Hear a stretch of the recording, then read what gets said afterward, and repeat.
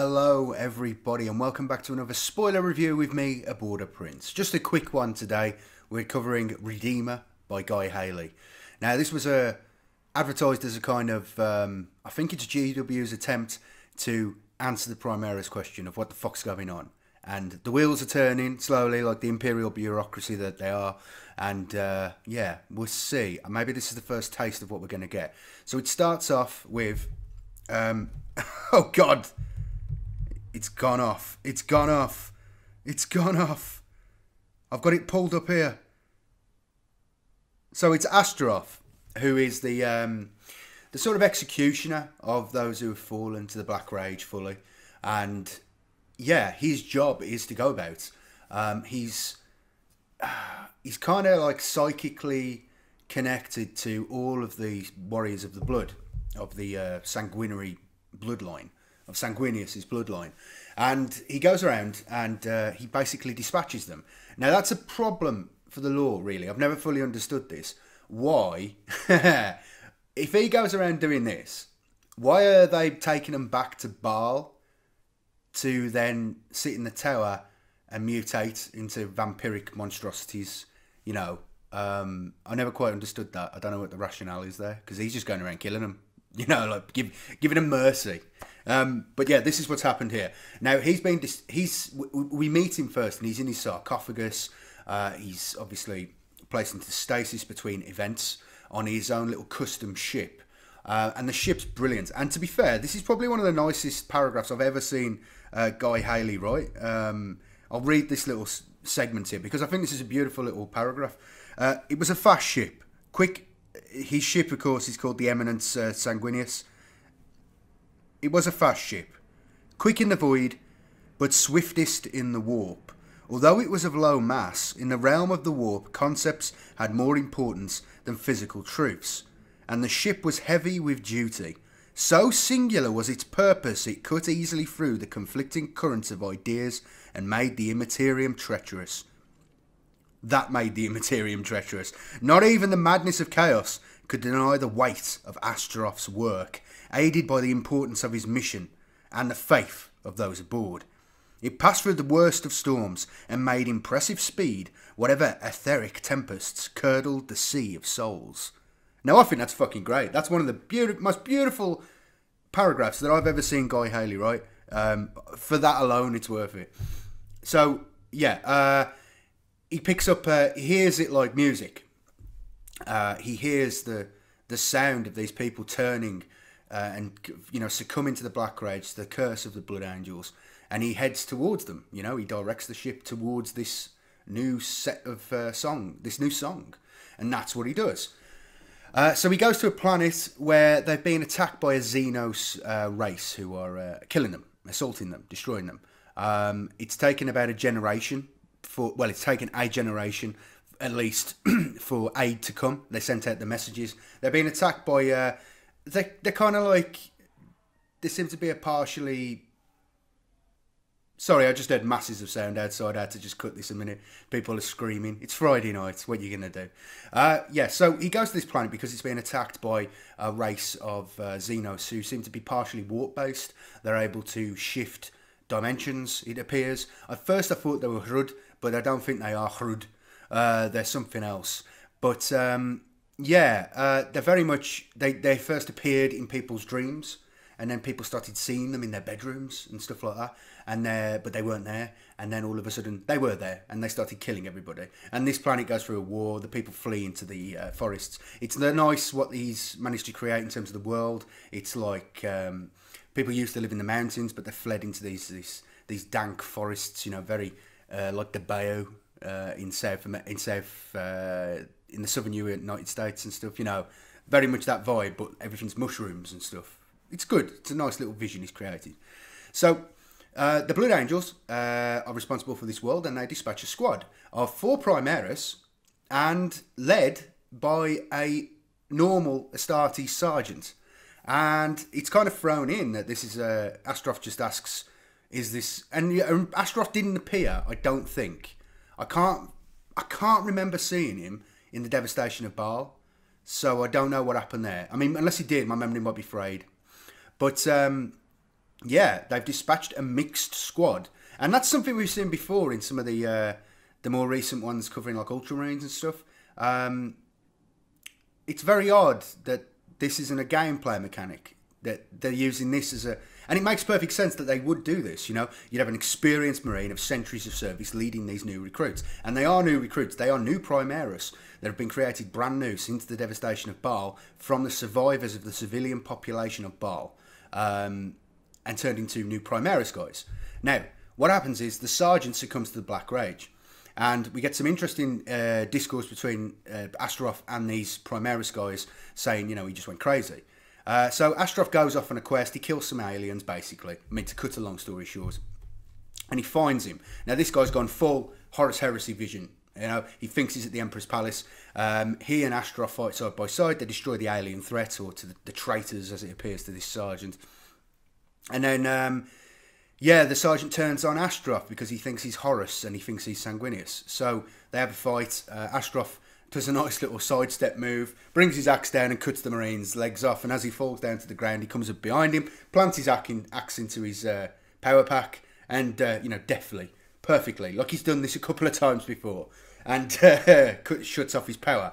And then he executes him and gives him, you know, peace, release. He blesses him.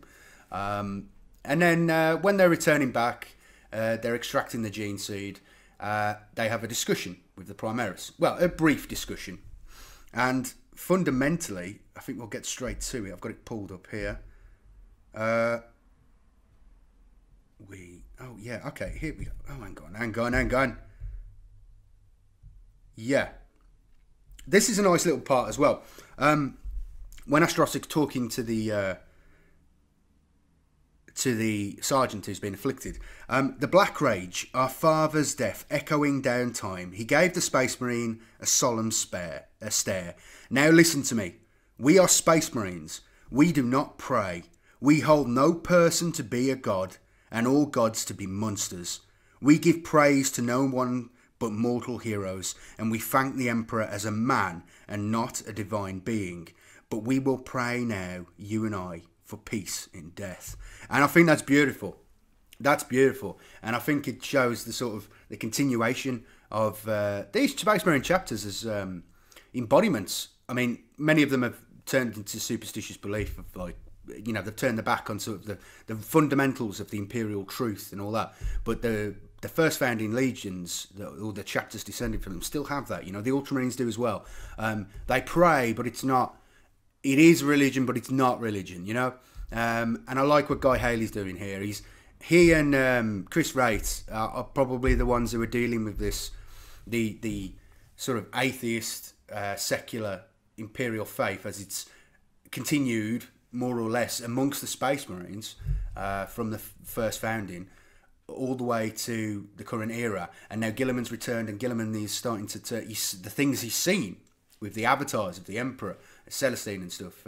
It's good, and I think it shows where Guy Haley's going with things, and I think it's a good precursor for the future. But we get to the moment here. Here we go. Hi, Chaplain. May I have permission to ask your guidance? One of the Primaris asks. You may. Will this happen to us? Talking about the sergeants. Astaroth answered thoughtfully, your creator, Belisarius Call, has many qualities, but he is a braggart and wears hubris like a gown. It is impossible to eliminate Sanguinius' suffering from our souls. But it may be that you are immune from its effects. Then if we shall never see what the angel saw, can we truly call ourselves blood angels? Asked the Primaris. You are Primaris Marines, but you are blood angels first. The blood of Sanguinius flows in your veins as it does in mine. You may never suffer the way that Erasmus did, that's the sergeant, but rest assured you are my brothers, said Astaroth. He made sure to... then this is the one. This is where Guy Haley's being a fucking tease, but I'll talk about that in a minute. He made sure to meet the eyes of each of them, and as he did, he heard a few distant notes of pain, a foretaste, perhaps, of what might come to pass. That's it. That's what we get. It goes on a little bit. I like what Guy Haley's done here, but again, I think this points to the problem they have in terms of the lore. They've thrown this out as a little bit of a taster, but it's not really telling us anything. It kind of is, but not really. And if I was Astrov, I'd be worried because he's going to be out of a job soon. What's he going to do with his time? You know, his entire existence devoted to this. Eventually, all the normal space marines will die out, and you'll just have the Mary Sue primaris marines who are immune to everything. So yeah, we'll see. I think we need a Belisarius Call novel, and we need to know what's going on there. And they must have some idea of what to do. But I think that's the only way we're going to get this. It's going to have to be like a showdown. We're going to have to learn more about... there needs to be so much work done in terms of making the lore make sense. And Guy Haley, Chris Wright. Who's the other one? Shit, I forgot. Sorry, I've forgotten your name. They're doing great work. And I hope they're given the opportunity to expand.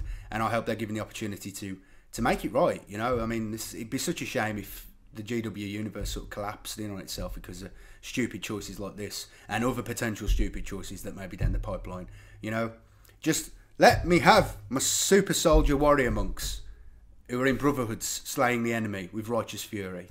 Just let me keep it, you know, and let them all have their individual little traits that make them unique. You know, that give their lives purpose, that give their suffering reason. Because if you're going to replace all the old Space Marines with these new guys, it kind of cheapens the whole thing. But I think, you know, these guys obviously know that. It's just what they're allowed to do. So please, whoever's in charge of that, do the right thing. Don't ruin this. What are you doing? There's no need to. It could be glorious. The whole thing could have been amazing at this point. But, you know, the work they've done's great. But anyway, that's what we get here in this. It's billed as a sort of... They build it as like, oh, there's revelations in this. There's not really. I mean, it's a nice little quick tale. It's nice to see Astrov. He had one of the best He had one of the best models ever. Now the newer version that came out where he's holding his axe like this, I don't like that. But there was an original version, I'm pretty sure, where he had his axe like this, and he had the most glorious armor because he wears armor that's like all veiny. And so someone who asked in the comments section before, yeah, his wings are black. He's hardcore Angel of Death. But yeah, we'll see what happens. I mean, it's good to see that the Blood Angels are still up and fighting. They obviously have some territory that they're still controlling, so that's another little taster.